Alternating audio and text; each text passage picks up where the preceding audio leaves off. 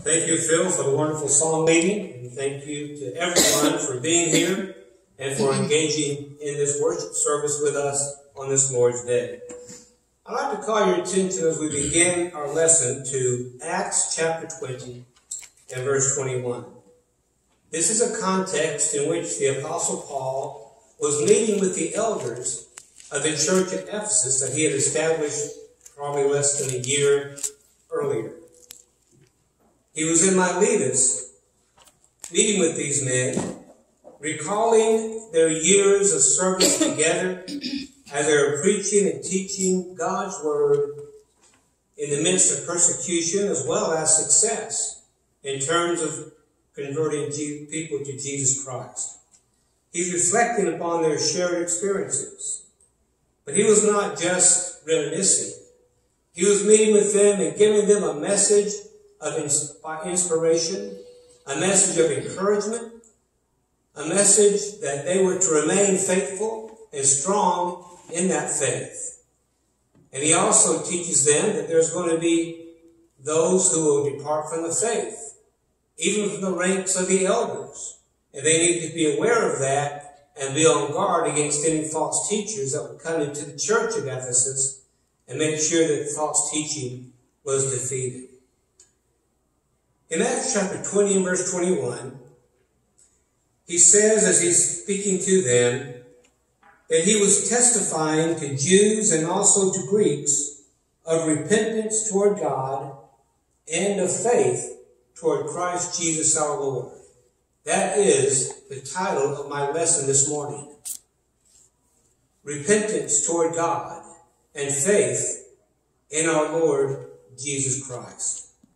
The Apostle Paul says that he was able to testify of repentance toward God and testify of faith toward Jesus Christ because he was an eyewitness of Christ. The Apostle Paul was able to testify solemnly, to bear witness, because as an apostle, he was a witness to the truth of the gospel. As Acts chapter 1, verses 8 and 22 point out, that was a requirement of all the apostles that they bear witness of the truth throughout the world. And he became one of those apostles. He had seen the resurrected Christ, which was also a requirement for an apostle. He saw Jesus Christ in his resurrected body on the road to Damascus. As Paul says in 1 Corinthians chapter 15 and verse 8, he had seen the resurrected Christ. Jesus had appeared to him.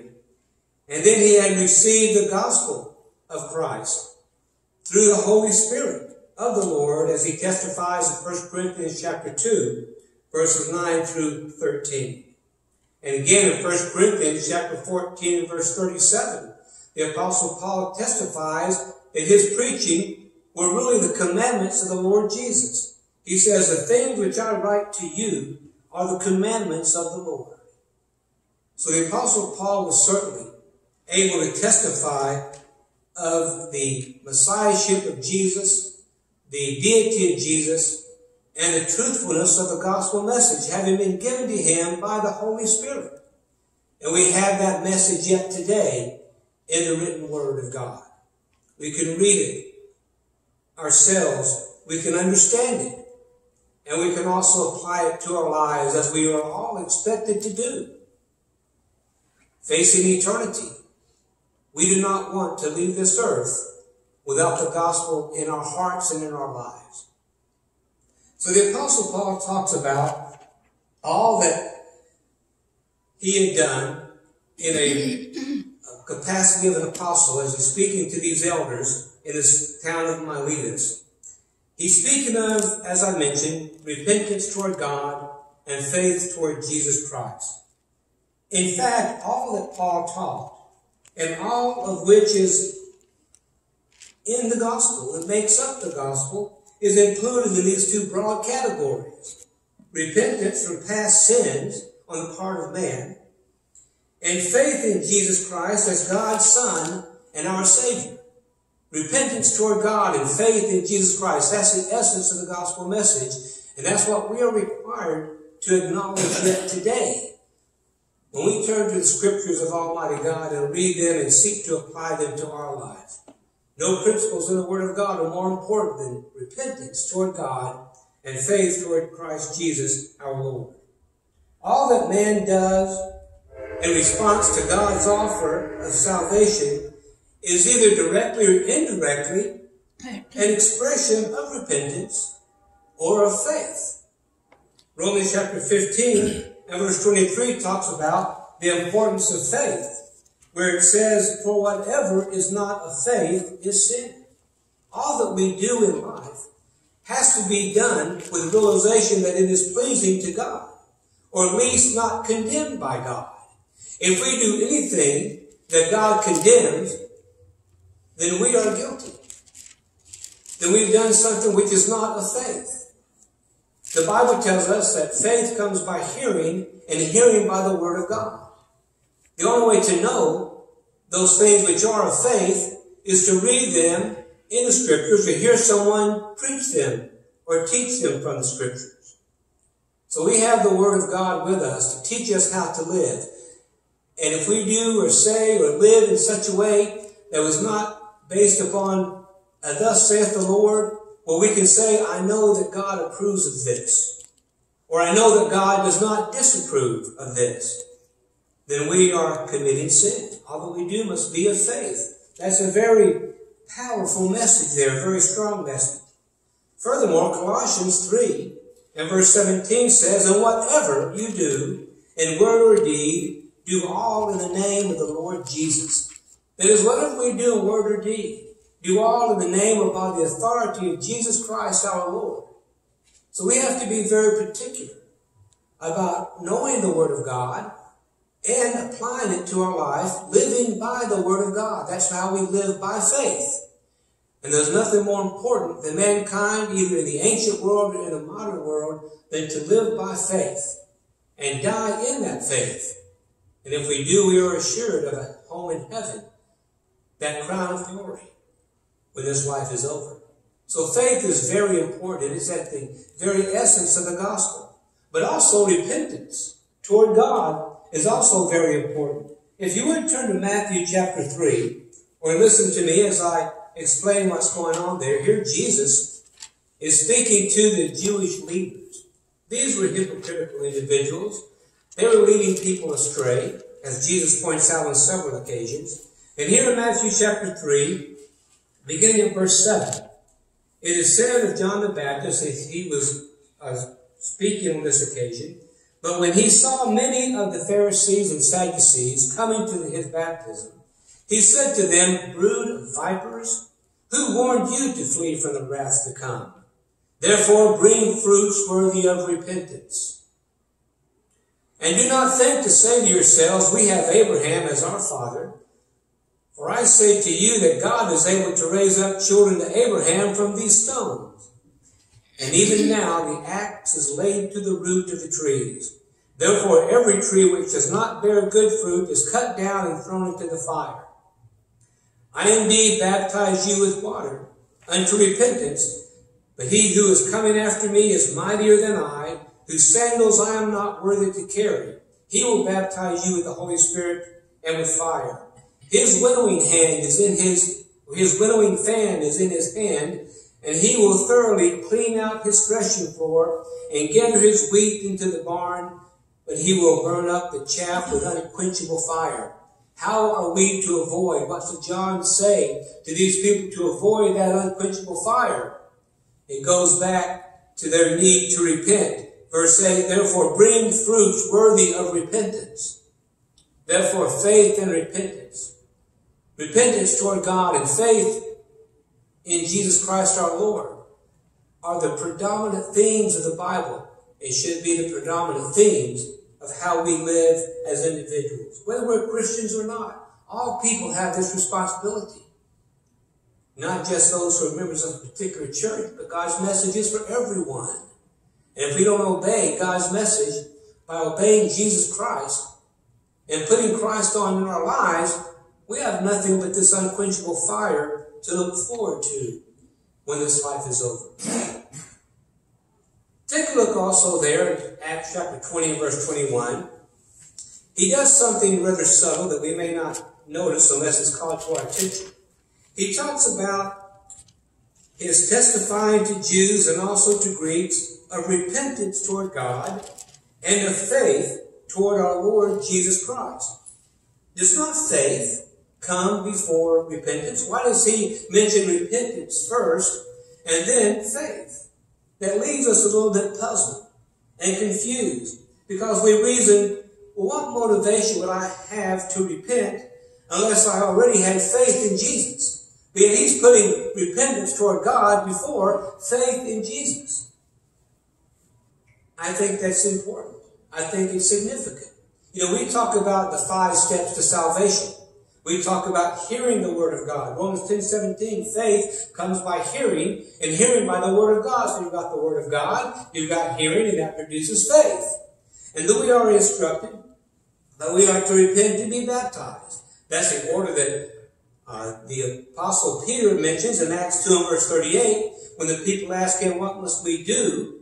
He said, repent and let every one of you be baptized in the name of Jesus Christ for the remission of sins. And then we know that there is confession of Jesus involved in that process somewhere as well. Jesus said in Matthew 10 and verse 32, if anyone confesses me before men, him will I confess before my Father who is in heaven. And he who does not confess me before men, him I will not confess before my Father who is in heaven. And according to the King James Version of the Bible, we have an example of that very confession by the Ethiopian. In verse 37 of Acts chapter 8, where Philip was teaching him, he said, I believe that Jesus Christ is the Son of God. That's confessing Jesus to mankind. So these are what we refer to as the 5 steps to salvation. Hear the Word of God, repent of our sins, confess Christ as our Savior, and to be baptized into Christ after we've heard the Word of God. But here, repentance is mentioned first. I think the reason for that is this, that before a person is going to be motivated to believe in Jesus Christ as God's Son, he needs to believe in God as the Creator and as the Father. That's why repentance is mentioned first. I think maybe that's the point that Paul was trying to put out. One must have a proper attitude toward God, and having a proper attitude toward God the Father will make one more disposed to expressing faith in God's Son when they learn about Jesus as God's Son. It's impossible to repent toward God before believing or having faith in Him. Let me repeat that. It's impossible to repent toward God without having faith that God exists. Same thing refers to Christ. We cannot repent toward Christ without first having faith in Jesus Christ as the Son of God, as the Messiah, as the one through whom our sins are forgiven. But it is quite possible to repent toward God before believing in Jesus, or before having faith in Jesus.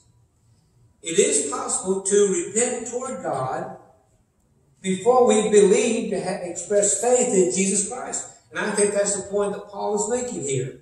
Here Paul is apparently referring to the necessary attitude toward God that needs to be in place when one comes to Christ. We have to understand who God is and respect God and be willing to obey God. We need to know God before we're willing to be opened up to learning who Jesus is. So I think that's Paul's point here. Repentance toward God is made even more basic than faith in Jesus Christ. Because one has to have an attitude of humility and obedience toward God Almighty, knowing that God is all-powerful, that we are simply His created beings. We have to understand something about God before we're going to accept Jesus. People who don't accept God will not accept Jesus. Have you ever heard of an atheist who became a Christian? Has there ever been an atheist who professed faith in Jesus Christ? No, that's never going to happen. So the idea there, I think, as expressed by Paul, is that we have to have an understanding and a knowledge and a fear and respect for God before we are going to accept Jesus Christ. In the New Testament, we have many examples of people who are referred to as God-fearers. People who feared God, they were not Christians. Sometimes they were Jews, other times they were Gentiles. But they were God-fearers in the sense that the foundation for accepting Christ had already been laid in their life because they already respected God. They knew that God existed. They had faith in God. They knew God was all-powerful. They believed in Him. And having done so, they were willing to accept the truth about the Son of God, who was sent to this earth to forgive mankind of his sins. So has Christ ever preached to people who did not believe in God? Think about that for a moment. And recognize the importance of believing in God. Was Christ ever preached to people in the New Testament who did not believe in Christ? Or who did not believe in God? Think of the sermons of Peter in Acts chapter 2. Peter was speaking to a group of Jews who obviously believed in God. They were followers of God from eons past.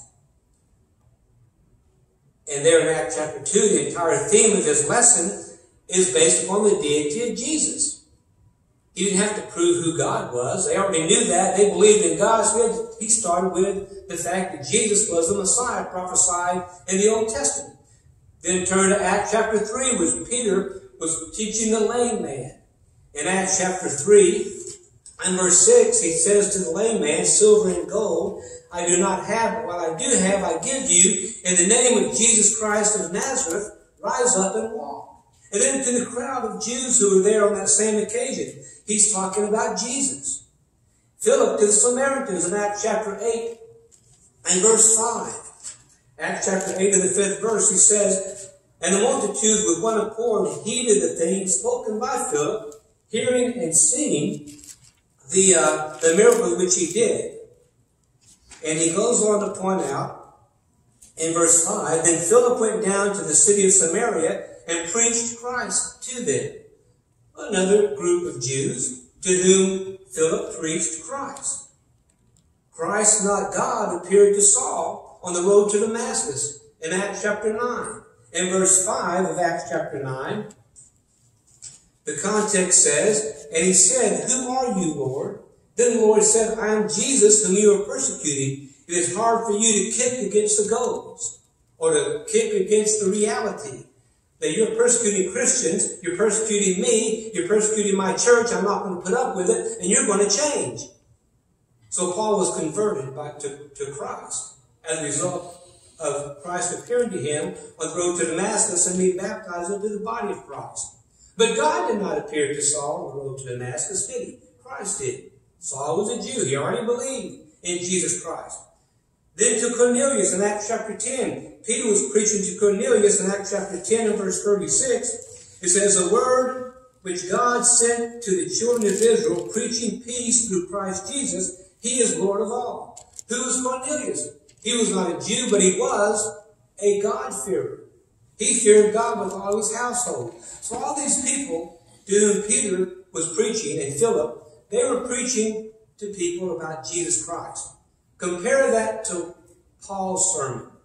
For example, in Lystra, in Acts chapter 14, and verse 15, beginning, where Paul was preaching to these pagans, who they were not believers, they were not Jews. He says there in Acts chapter 14, beginning of verse 15, men, why are you doing these things? Because they were worshiping Paul and Barnabas, thought they were gods.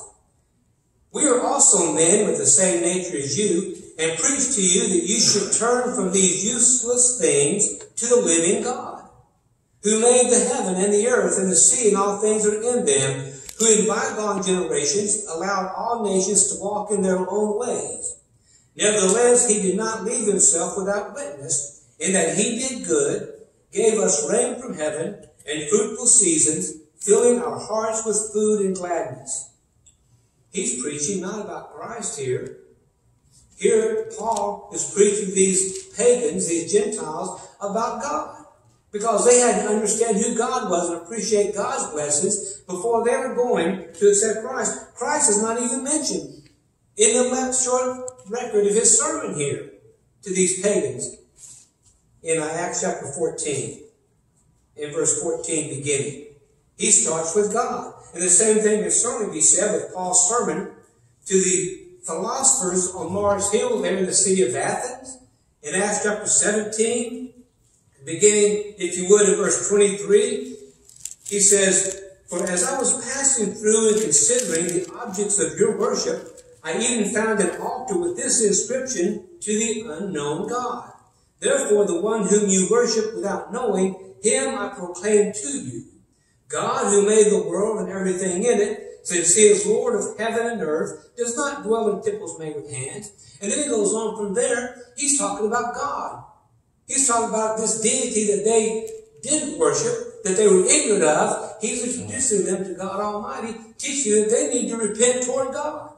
That needs to come first. It's not until verse 31 where Jesus is mentioned, where he says, "Truly times of ignorance God has overlooked, but now he commands all men everywhere to repent, because he has appointed a day on which he will judge the world in righteousness by the man whom he has ordained. He has given assurance of this to all by raising him from the dead." There's a reference to Jesus at the very end of the lesson that Paul was teaching to these people. So why did Paul say that he was testifying in the city of Ephesus in Acts 20 verse 21 of repentance toward God and of faith in Jesus Christ our Lord? Because repentance toward God is a foundation, a prerequisite for preaching Jesus and accepting Jesus. Again, nobody ever accepted Jesus, confessed the name of Jesus, who did not believe in God. Nobody was ever baptized into Christ who was an atheist, who did not believe in God to begin with. That's why repentance maybe comes first. Maybe that's what Paul was thinking here in Acts chapter 20 as he's speaking to these elders from the city of Ephesus. But let's talk for a moment about the importance of repentance. There are two words that encapsulate the plan of salvation, that encapsulate God's part and man's part in salvation. The one word that encapsulates and describes man's attitude toward God is repentance. If you can think of one word that would sort of wrap up into one ball of wax the entire attitude, the entire response that mankind needs to have toward God, it would be repentance. Because repentance is acknowledging that you're sinful. Repentance evidences a certain knowledge of God, or evidence, if you please, that God exists. As Romans chapter 1, verse 19 and 23 points out, that God has left evidence for his existence. And that's what those Romans need to understand and base their obedience to Jesus upon their acknowledgement of God. Then humility and obedience. Those are all attitudes that people have to have toward God that are encapsulated in the concept of repentance. If a person is brought to repentance, that he has a knowledge of God, there's evidence to convince him that God exists, that God is in rule, that God is going to judge us on the last day. He believes that, he has a certain amount of humility, and he's motivated to obey God. That's what repentance is all about. There's really nothing that we do as Christians in coming to God that is not directly or indirectly an expression of repentance. What is the one word, on the other hand, that describes God's overall attitude toward man? It would be that of forgiveness. If you can think of one word that describes God's overall attitude toward mankind, love would be there. I guess love would have to be the first one. But forgiveness would be a close second. Because God's willing to forgive us when we repent. They go together. And it's necessary for us to obey and repent of our sins in order to be obedient to God. If you would turn quickly to Romans chapter 2 and the 4th verse, Romans chapter 2 and the 4th verse, the Apostle Paul writes, "For do you despise the riches of his goodness, forbearance, and long-suffering, not knowing that the goodness of God leads you to repentance?" Repentance is motivated by one's respect for God, knowing that God is good, that God is long-suffering, that God is forbearing. Knowing that motivates us to repent toward God. And over in 2 Timothy chapter 3 and verse 9, Peter, verse 3, or chapter 3 and verse 9. 2 Peter 3, verse 9. Begin verse 8 there. 2 Peter chapter 3.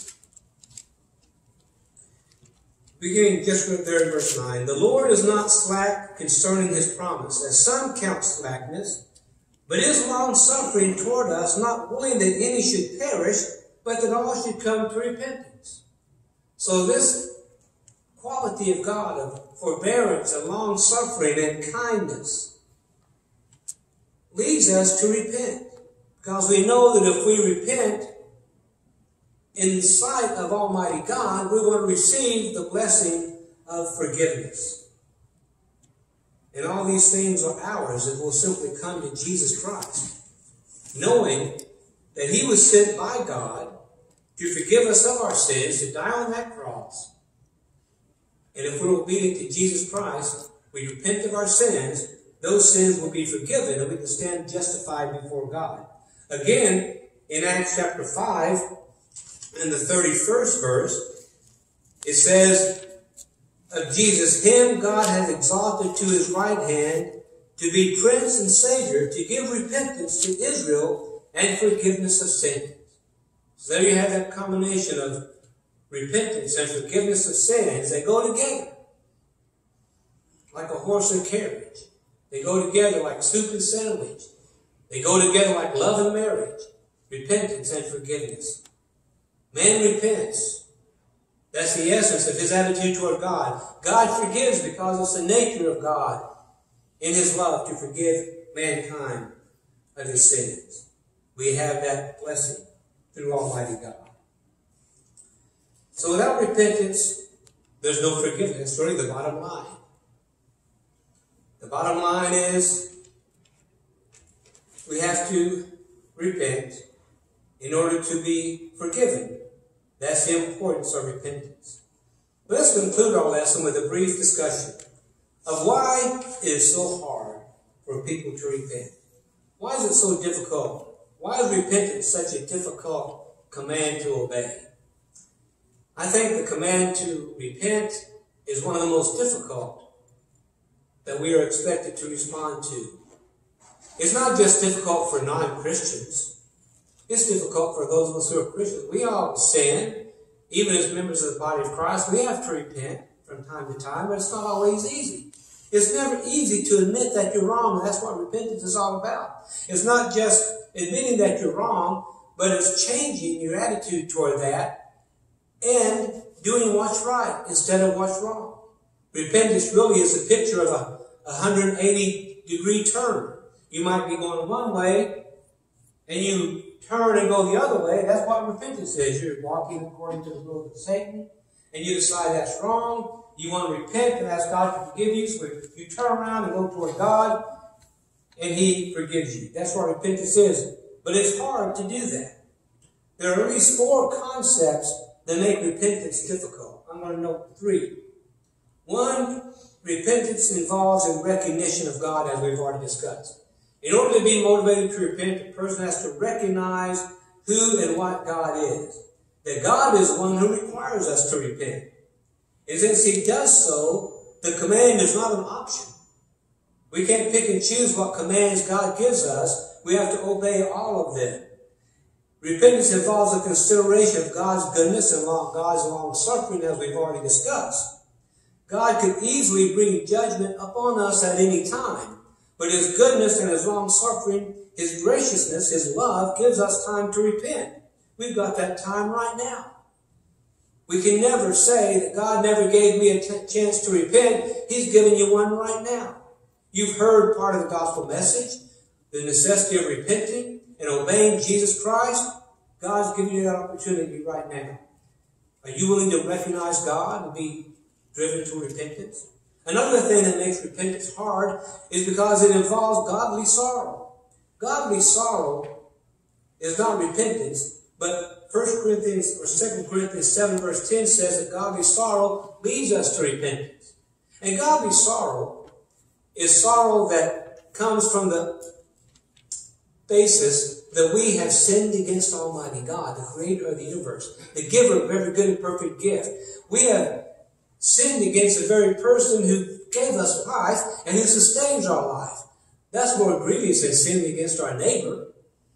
Godly sorrow is a sorrow that we've sinned against God, who's offering me salvation, who's long-suffering and good toward me, giving me opportunities to repent.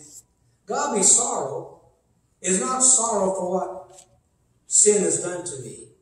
Or it's not sorrow because I've been caught in sin.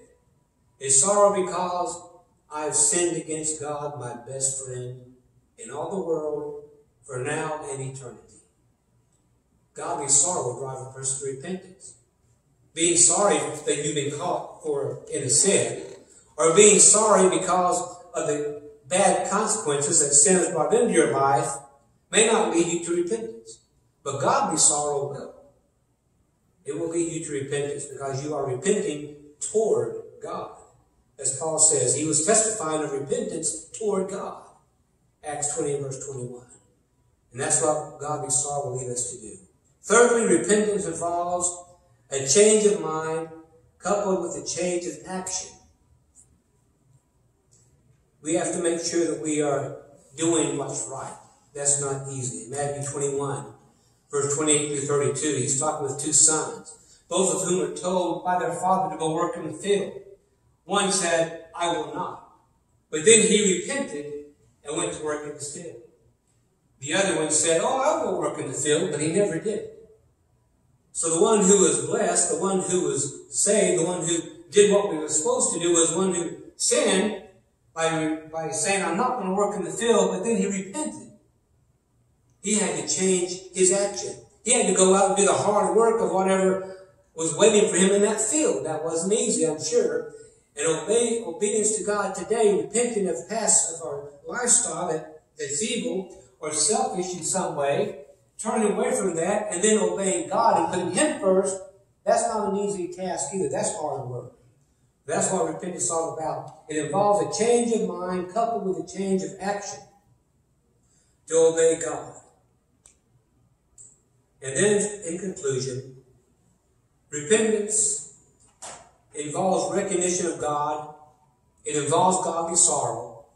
And it involves a change of mind that results in a change of life. But repentance also brings blessings.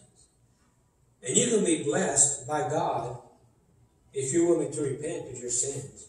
Anytime you choose to come to God in repentance, he'll bless you. Repentance involves God's blessing. In the parables of the sword of Luke chapter 15, the lost sheep, the lost coin, and the lost son, they all teach the same lesson. That there is rejoicing in heaven when a sinner repents and comes back to God. Sins are blotted out when we repent. Refreshing comes from the Lord when one repents. Acts 3 verse 19. Are you ready to humbly repent of your sins this morning? Are your sins standing between you and Almighty God and the blessings that can be given and will be given by God? The only thing standing in the way is your failure to repent. God's calling you to repentance this morning. Because of his long suffering, you're still alive. You deserve to be dead already. God should have put every one of us to death already because of our sins. We deserve that. But we're still here. We're living and alive. We have an opportunity to repent. And at this time, as we stand to sing a song of encouragement, if you need to repent, please do so as together we stand and as we sing.